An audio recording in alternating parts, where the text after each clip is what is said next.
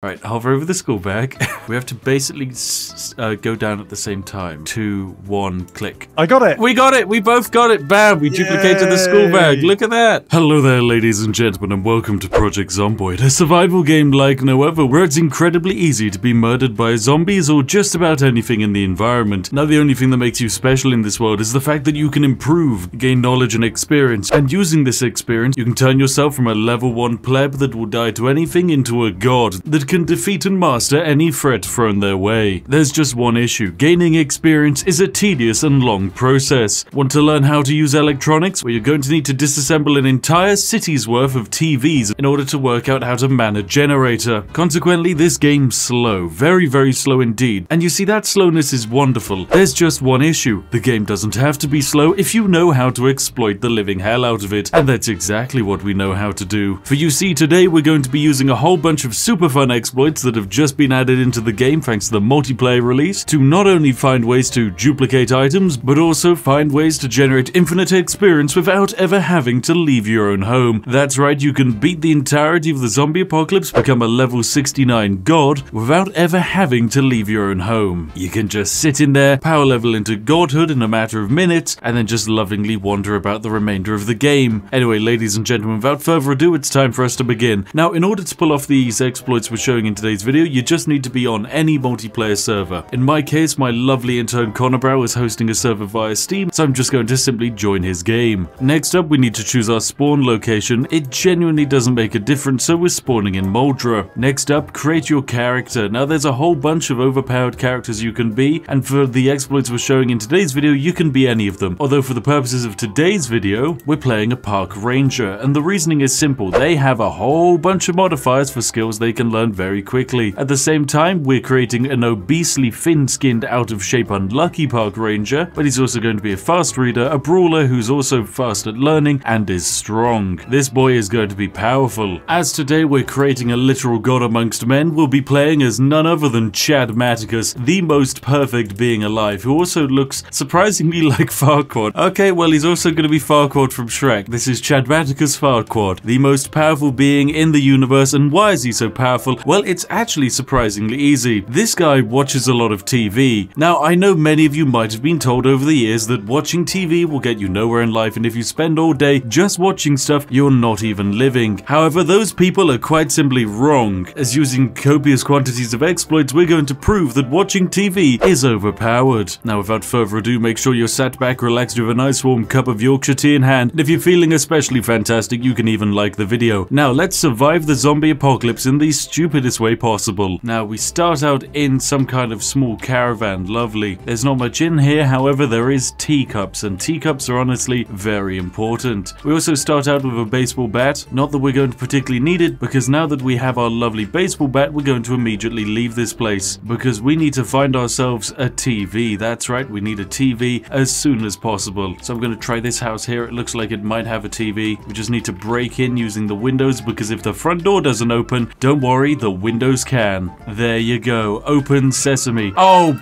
bees! Okay, we set off an alarm. That's fine. There's a TV in here. We might find what we're looking for. Nope, we have not found what we're looking for. And now we need to run, as every single zombie in a 400 gazillion mile radius is now walking in this direction. Okay, there is another TV in there, but I don't think it's the kind that has a VHS tape that we want. Let's try this house. Is there a TV? There's a TV. It's an old TV though, so it won't work. This house, however, has a modern TV. Perfect. Did this one just have an alarm go off as well? Oh my god, there's just alarms everywhere! What the hell, game? Please! Please, can we not just have alarm after alarm? I don't want it!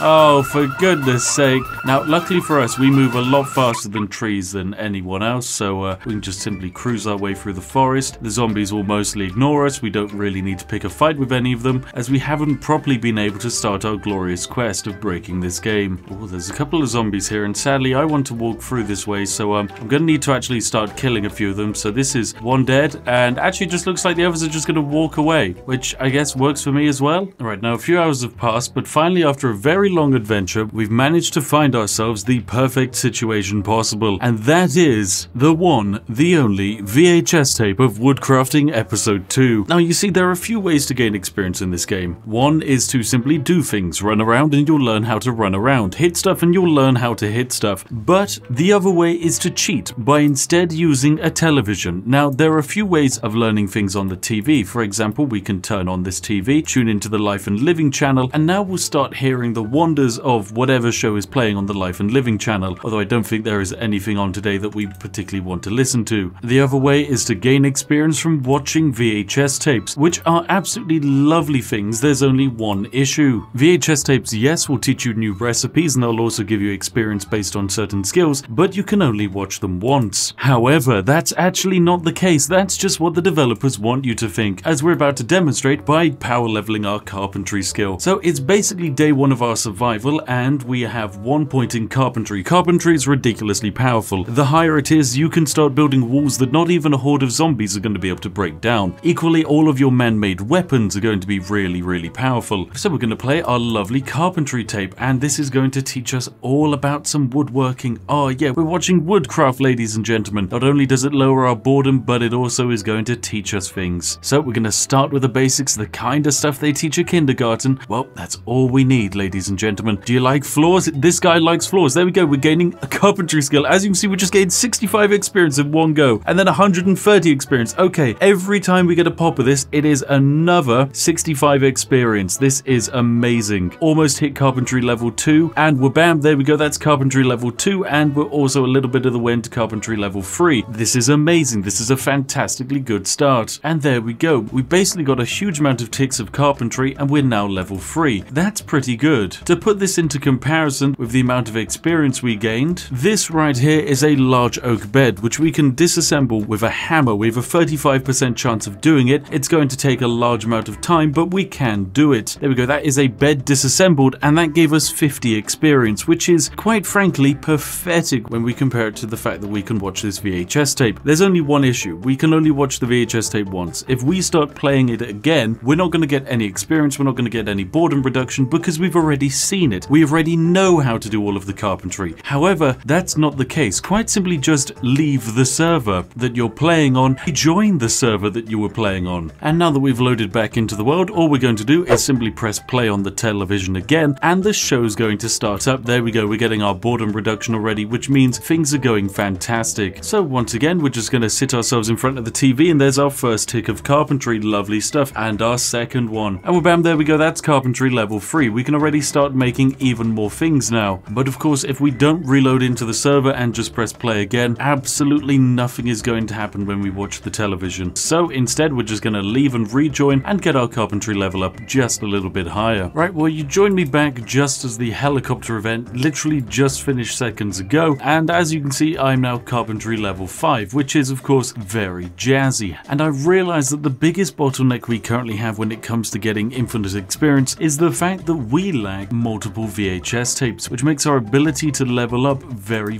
limited. So in order to level up faster, I'm going to get myself more VHS tapes. Also, who the heck was that just running outside the window? Is that Connor? That is Connor. He's there. Hang on a second. He's going to the wrong house. He is going to the wrong house. Right, I'll climb over the fence and get to him. Anyway, I'm going to take him and we're going to go on a quest to find VHS tapes in homes, and I'll be back in a bit as soon as we found some lovely VHS tapes. A few VHS tapes later. Hello, ladies and gentlemen, and welcome back. As you can see, I'm joined by the illustrious and beautiful Connor Brow in our matching leather jackets. Oh, aren't we just the best? How are you feeling today? I'm feeling good. Good. You've actually been playing this game a fair bit whilst I've been busy doing other stuff, and you know what? I think it's paid off. We've kind of reached the point where we can start doing this exploit at a crazy level. There's just a few problems. Problem number one, the power has gone out, which is bad. Very bad. However, we can solve that with a generator, and there's a generator nearby, so that's no problem. There's just one issue. We need food and we need water, and you just ate some food. That was bad. Why would you eat that? Why would you? Hungry.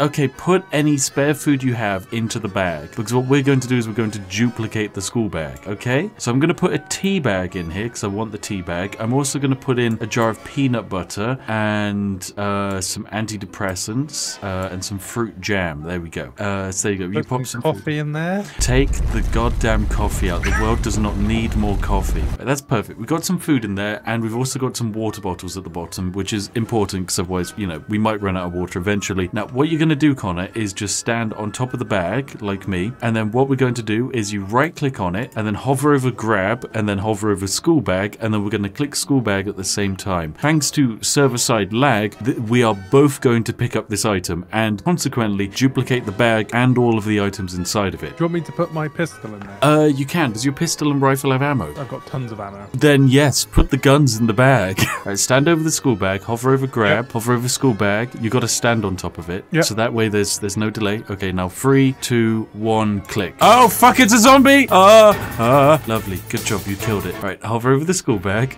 We have to basically go down at the same time. 2, 1, click. I got it! We got it! We both got it! Bam! We duplicated the school bag. Look at that! Look at that! So we now have double the amount of items that we previously had. Right, let's go to the car that we can drive, and then we'll drive the car down to here, fill up the gas canister again, then drive the car back home to the generator, then get the generator, and then we've pretty much beaten the game. Wait, we don't need to drive it back down. Can't we just dupe the can on its own? Oh, you're right. Yeah, why we even need... Yes, you're completely correct. Yes, we can just duplicate the canister with the petrol inside of it. Connor, I don't even know why I even bother with resources anymore, because you are correct. We can just summon them indefinitely. My goodness. It's kind of like, why even grow food or be a farmer in this game when you can just duplicate perfectly good processed cheese? Eating corned beef and cheese forever. Corned beef and cheese for life. That's the dream. Who doesn't dream of corned beef and cheese? 3, 2, 1, take. Okay, so let's duplicate petrol, and there you go. I've got it. Full can. Full can. Yay. Lovely. So that's infinite petrol sorted. The lack of infinite resources in the universe is now solved. We no longer need to have any other source of power other than petrol. The environment will love us for it. Anyway, put it in the boot. You put it in the boot. Lovely. And then you can climb into the car, and let's go pick up that generator. We made it home. Lovely. Okay, I will now park up the car. Please bring the generator over, and I will bring over a television. Okay, now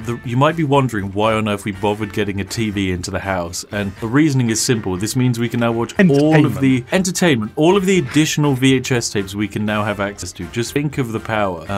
Where are they? They're all stacked up out here. I've turned it on. Oh my god, there's so many damn VHS tapes. Look at this. Oh yeah, it works. The TV is on. Let me drag a VHS tape in. Come inside and get comfy. We're gonna listen to the fitness club and how to do squats. Oh, here we go. Welcome back to Simon's Fitness Club, girls and men. Yeah, here we go. Now, I think this could improve our fitness stat, which if it does is stupid, because basically that means instead of doing exercises to improve our fitness stat, we could just watch TV all day, but I'm not sure. Okay, nope, that was completely useless. That only lowered our boredom, right? Get rid of that rubbish, useless VHS tape, and let us add in exposure survival foraging. Yes, now this is a true manly man's video. So now that we have infinite electricity because we can duplicate petrol canisters, and we have infinite food and water because we can duplicate any food or water item we need, we also now have infinite experience because we can just watch whatever VHS tape we need on the television, which is going to grant us experience in any format. In this case, we're going to start learning how to forage. There you go. That's a whole bunch of experience right there. I was 86 experience in one go. Now I'm up to 172, and bam, that's again. I'm going to get level 3 foraging from this. Oh wow, there we go. I just leveled up. I'm level 1. Level 1 foraging. Now, normally you can only watch a VHS tape once, but of course, all we have to do to be able to watch the same VHS tape again is leave the server and rejoin the server, which is perfectly balanced, as all things should be. Many exploits later. Welcome back, ladies and gentlemen. A huge amount of time has passed. So much so, in fact, that we've basically spent the last few hours just logging in and out of the server watching TV, and as a result, I am now one of the best chefs in the known universe. I can also basically build an entire house in 5 seconds with my carpentry statistics, and with my foraging abilities, well, I can just enter into the search mode, and the searchable area is gigantic. And look at all of this stuff I found on the floor. Oh my goodness, it's a whole bunch of tea. It's wild tea. Let's grab a nice hot cup of tea. Yeah, we've been duplicating these lovely warmed hot teacups uncooked, but they're amazing. They're the greatest thing in the universe because they lower all of the negatives, like thirst and unhappiness. And they're so refreshing. And of course, in order to keep us alive, we need more than water, and so for that, we've summoned a huge amount of beans onto the floor. We have maybe about 700 cans of beans in total, but turns out they're stupidly easy to duplicate with the whole backpack exploit, so everything works. I mean, we can even show off how we can duplicate a single can of beans. I will grab 1 bean. In fact, actually, I will grab more than 1 bean. I will grab, how many beans? I will grab, okay, I've grabbed a whole 10 sets of beans. This is a huge amount of beans, okay? And then I will store the beans inside of something. Okay, so this is how you solve the entirety of world hunger using just beans in a plastic bag. Pick up the plastic bag. Pop the plastic bag full of beans inside the boot. Okay, and then Connor, you ready to grab hold of that plastic bag and put it in inventory? Okay, 3, 2, 1. And I grabbed it. Did you? I got the plastic bag. And it's full of beans. So that's fantastic. I can now just put the bean bag on the floor now and just take the beans out of it. And we've just doubled the amount of beans in the known universe. It really is that easy, ladies and gentlemen, to summon beans out of thin air. It seems like the most uncomfortable beanbag to sit on I've ever seen. As we have near infinite ammunition and also near infinite beans, I think it's time that we just go kill a bunch of zombies using our amazing guns. So let's go hop in the car. Where should we drive to that's actually useful? Where we'll have large zombie quantities? I suppose we just head straight into the main road. We just head to that main road and make some noise, probably near the police station, as I'm sure there might even be a shotgun in there. So the reason we want a shotgun is because it's the best gun in the game to train up your aiming stat on, because aiming isn't something you can watch a VHS tape to learn. The only way to level it up is to hit zombies, and of course, because shotguns have a wide spread and they hit the most stuff, you basically just hit a few hordes with a shotgun. Doesn't matter if you kill anything, and then you'll level up your aiming stat. It is starting to get bright outside, so I think we can now begin Operation Break into the police station to get shotgun. That's the room with the guns. What is up with the RNG? There's a rifle. That's it. The goddamn same rifle. The worst rifle in the game, unless it's physically fighting other players. Right, well, there's nothing in here. There's a box of shotgun shells. Yeah, that was actually completely useless. Okay, let's go rob some police cars, I guess. Why are there no police cars here? Where are the police cars? Okay, we're gonna drive up to where we saw that police car and break into it. Sounds like a plan. Oh wait, there's a car key on the ground. Taxi key. That's a much better car. Let's go check that police car. Vroom, vroom, vroom, vroom, vroom. Right, here's the police car. And as you can see, this is how hard it is to level up aiming without having a shotgun, because we've killed so many zombies with guns, and I'm yet even to hit level 1. Yeah, it's not been going very well. Oh, there's a shotgun in the boot. There's a shotgun in the boot. Okay, cool. Let's tube the shotgun. First, drop the rifle that we have on our back, because it is useless. Okay, now I'm going to put these shotgun shells into a box, and then put them in the boot. Get ready to grab the shotgun. 3, 2, 1, grab. Bam, we both have the shotgun. And get ready to grab the shells. So 3, 2, 1, grab. Okay, I've got 2 boxes of shells. Have you as well? 2 boxes of shells and a shotgun. Right, time to kill some of these zombies. So now that we have a shotgun, well, we both have shotguns, and now we both have infinite ammo because of item duplication. I'm just going to merge them up into like a small horde, so that way I can, you know, hit as many as possible with a single shot. Aim like so, and shoot. Seriously, is it jammed on its first shot? It has. Okay. There's a pack of 4 here. Let's aim and bam. There we go. 2 with 1. Oh, so much better. The aim is so good. Oh, I just reached reloading level 1. Good job. Now we get in the car and we do drive-by taxi shootings. Wind down your window. I'll wind down mine. Bam. It's about you can load it whilst you're driving. Oh, right. If you load yours down. Okay. Oh, 3 in 1. Good job. Shotgun is so good. Oh, I'm getting hungry. I think I just leveled up. I just leveled up reloading. Oh no, aiming. Yep, that's level 1 aiming. We've done it. Right, out that window. Oh my goodness. Oh no, cruise control. No, cruise control. Oh my god, that was the only way to get the car to stop. I kid you not.